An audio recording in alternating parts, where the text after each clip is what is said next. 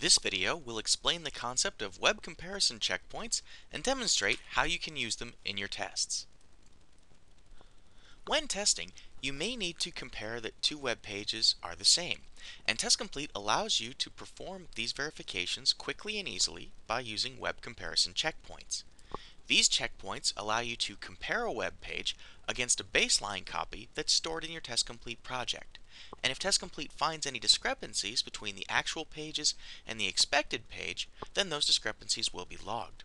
So today I'm going to demonstrate how you can use these checkpoints in your tests.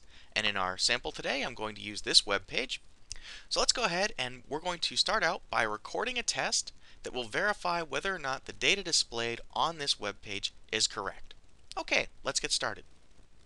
Okay, I've already launched TestComplete, and as you can see, I've created a new project and added Internet Explorer to the list of tested applications. This browser, I'm just going to double click on it here, will open the page that I've specified here in the parameters column. So when we launch the browser, it's going to automatically go out to this particular web page. So now I'm going to record the test that will perform some actions against the test page and verify whether the data displayed on the page is correct. So let's go ahead and click the record keyword test button.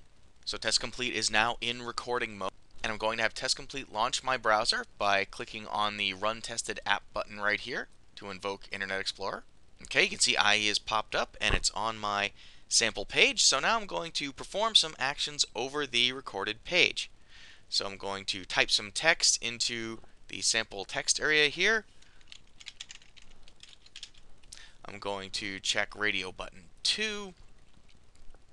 I'm going to check this box, and I will select item 2 here in this list box. And now that I've done that, I want to make sure that the data displayed on this page is correct.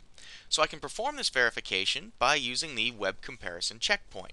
So I'll come over here to the recording toolbar, go onto the checkpoint button, and I'm going to select Create Web Comparison Checkpoint.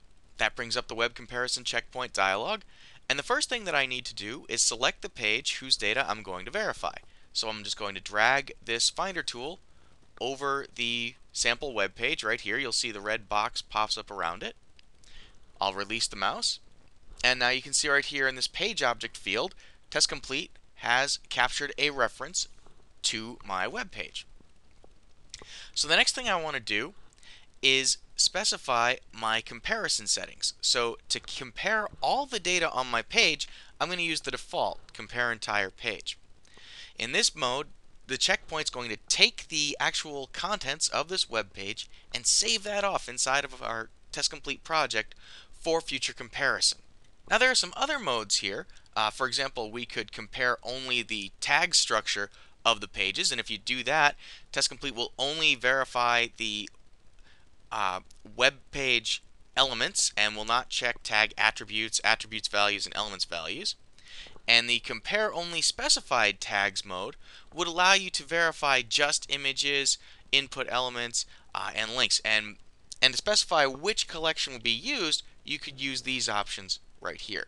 But for right now, I just want to compare the entire page, so I'm going to leave the default, click OK, and now I'm going to close my page down and stop recording. Okay, and here's our recorded test. And as you can see, it contains all the actions we just performed. For instance, our first operation here launches Internet Explorer. This is where we're typing sample text into the text field.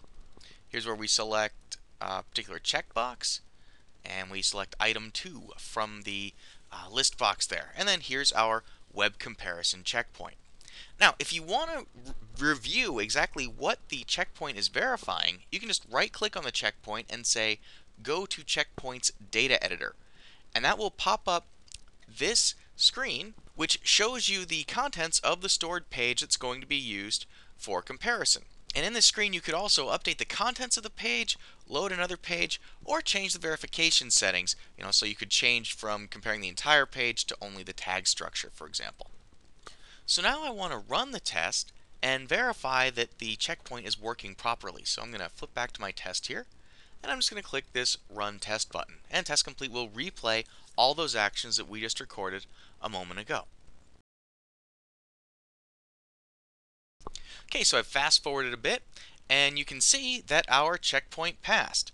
So TestComplete's got this message in the log file stating that the web comparison checkpoint was successful. But now, what's it going to look like if the data doesn't match, if there's a failure here? So to do that, I'm going to force a failure in my test by changing the data that's being entered into the page so that when the comparison happens, we'll have different data. So to do that, I'm going to change my sample text here from sample text to hello world. And now that I've modified the test, I'm just going to click save here and then run it again. Okay, I've just fast forwarded again, and as you can see, our checkpoint failed by selecting this item right here in the log. You can come down and see exactly what is different between the stored pages and the actual page. This concludes our video on creating web comparison checkpoints. If you have any questions, please don't hesitate to contact us at the email addresses on your screen. We wish you luck and hope you enjoy automating your tests with TestComplete.